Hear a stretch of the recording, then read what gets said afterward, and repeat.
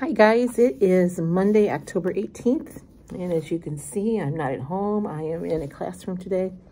I just happen to have a last period lunch and planning period combined, so I don't have students in here, obviously. I did pick up another sub job for tomorrow, so I think I'll have 2 this week. I've been doing 3, but since school is closed and they're getting ready for conferences, I don't think anything's going to be available on Wednesday. So, the breakfast I'm going to show you, I think I told you was 8 points.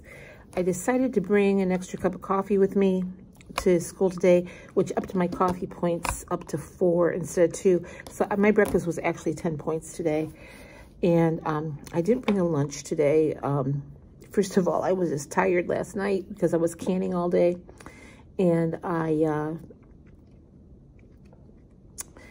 I just brought snacks, something I grabbed out of the refrigerator. I just brought 2 of the Frigo Light cheese sticks. And those were that 2 of them together is 3 points. Separately, they're 1, but together they're 3 points. And I brought some carrots, about a cup of baby carrots. And I munched on that for lunch and had a nice glass of water. So that's good. I mean, I'm going to be home about 3 o'clock. Not sure I'll actually have a lunch. I know that I took a pork chop out of the freezer for dinner, so I'm going to have pork chops and some sauerkraut and some of my canned potatoes for dinner, because I should have plenty of points. Right now I've got 17 points left. I've only used 13 of my 30 points. I have to tell you that going back to the meetings has already changed my behavior, because now when I'm pulling something out of the freezer or out of the refrigerator, or I'm getting hungry and I'm thinking, you know, well, nobody's here, I can eat whatever I want, but knowing that I have to go in and weigh in front of somebody else on Saturday morning is making me think twice. So in that respect, going back to the meetings has been a good positive change for me. And well, in all respects, really, because I'm just more mindful of what I'm eating. I am looking forward to the program changes. Don't know what those are yet, but I'm thinking probably in the next 2 or 3 weeks we should know something.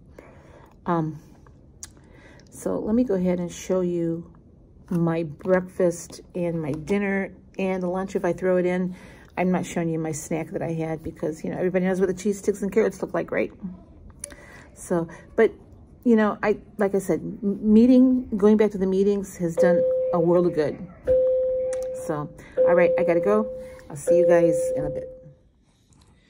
It's my breakfast this morning. I just had some avocado toast, Aunt Millie's bread, the Live Carb Smart 2 slices for 1 point, 28 grams of avocado for 1 point. So my toast is 2 points altogether. Hard-boiled eggs, 4 points for that. So there's 6 points on my plate.